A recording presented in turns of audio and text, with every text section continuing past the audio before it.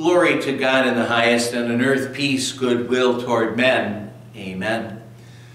The Word of God we want to consider today is the beginning of our Old Testament reading for this past Sunday, which was Christmas Day. We're looking at Isaiah chapter 52, verse 7, where Isaiah writes, "How beautiful on the mountains are the feet of those who bring good news, who proclaim peace, who bring good tidings, who proclaim salvation, who say to Zion, your God reigns." My dear fellow worshipers of the Christ child, the prophet Isaiah was inspired by God to speak and to write a lot of words of judgment against what was supposed to be God's people. He had to warn them and call the people to repent because they were worshiping idols.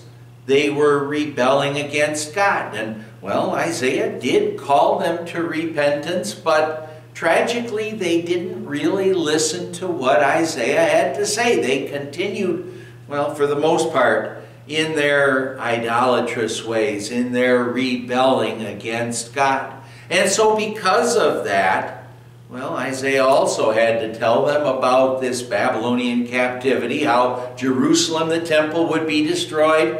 They'd be carried off in this 70-year Babylonian captivity, and now that's largely the first half of Isaiah's book.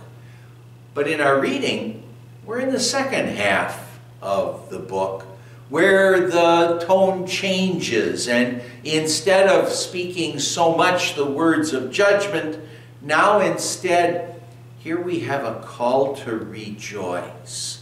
A call to rejoice. Chapter 52 begins with this call to rejoice to the people. He says, "Awake, O Zion, you were sold for nothing, and without money you will be redeemed."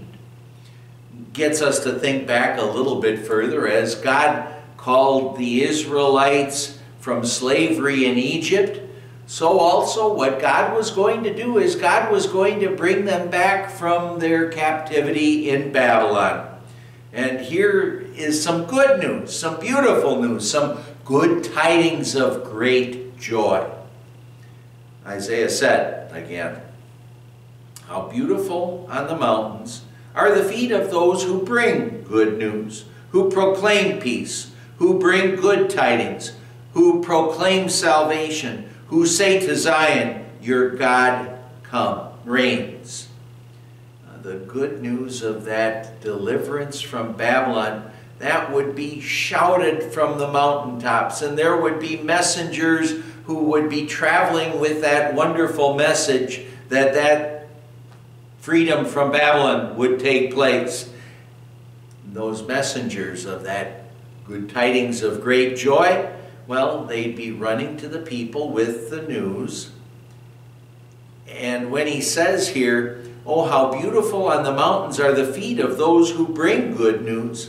Oh, I often remember with that verse a member of Calvary who talked about a sermon that she heard on this section and what the pastor had to say about the beautiful feet that were here. Remember that they were wearing sandals, and the paths and the roads that they were traveling on were probably mostly dirt paths. They could be muddy paths, and so the feet of those messengers who came with these beautiful messages, well, sometimes not beautiful messages, but the messengers who ran with these messages, their feet were probably dirty and grungy and smelly.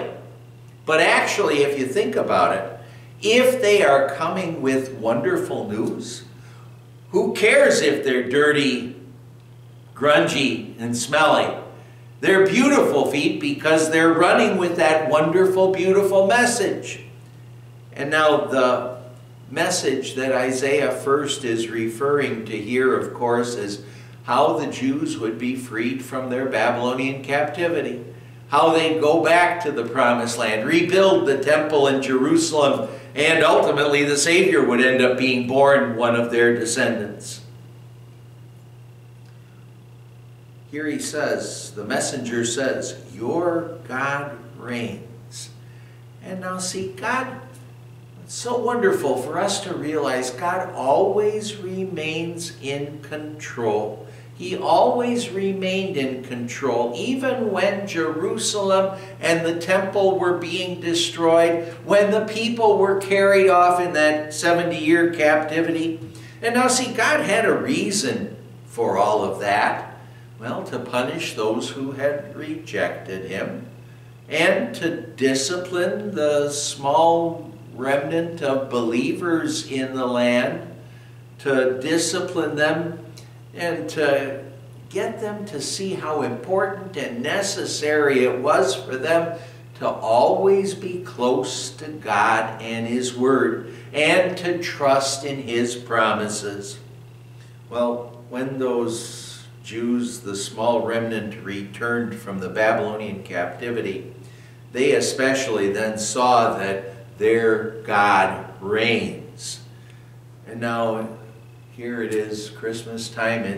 It's easy for us at a time like this to think about, to call to mind how Jesus came to be born the King of the Jews. It's easy for us to think of the messengers in the fields of Bethlehem, those angels who shouted out the good news to the shepherds out there in the fields near Bethlehem. And it's also easy for us maybe to absorb and take comfort in the beautiful message that our God is King, and that He's ruling over all things for the good of His church, for the good of His kingdom. But it's probably also easy for us, as we're in this sinful world with all of its problems, and again, we list things like COVID and wars and rumors of war, racial tension, political divides, and so many other things. We can think of all of those things, and maybe we could wonder about those good tidings of great joy. Are they really real? And yes, they are real. As the messenger says here, our God reigns. Our God reigns. He came into the world 2,000 years ago, born of the Virgin Mary. He went to the cross and He fought against Satan and sin and death and hell. He fought against them and He won the perfect victory for us. He opened the doors of heaven for us. Well, Isaiah says, how beautiful on the mountains are the feet of those who bring good news, who proclaim peace, who bring good tidings, who proclaim salvation, who say to Zion, your God reigns. Good tidings of great joy. And I pray in this Christmas season, and always for that matter, that all of us would keep on seeing the beautiful feet of those who would proclaim to us those good tidings of great joy. Think of those tidings of great joy. In the town of David, a Savior has been born to you. He is Christ the Lord. And our God reigns. And by the grace of God, you and I belong to that kingdom now, and will belong to it forever. All because of Jesus. Amen. Let's pray. Lord God, Heavenly Father, thank you for sending us messengers with good tidings of great joy. Our God reigns. He came into the world, our world, to be our Savior, and He accomplished His work so that we, through faith in Him, can be sure of being in His kingdom forever. Thank you, dear Lord Jesus. We pray in your name. Amen. The grace of our Lord Jesus Christ and the love of God the Father and the fellowship of the Holy Spirit be with you always.